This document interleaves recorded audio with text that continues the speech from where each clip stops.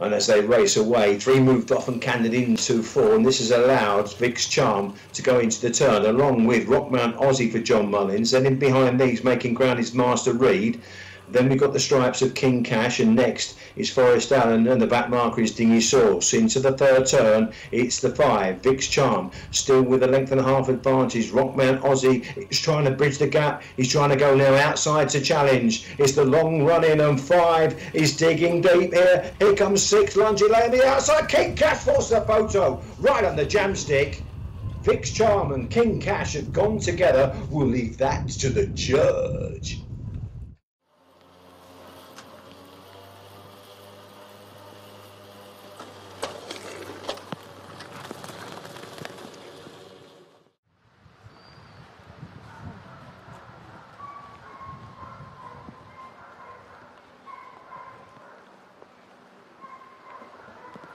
You're not going to the opera again next Friday, are you?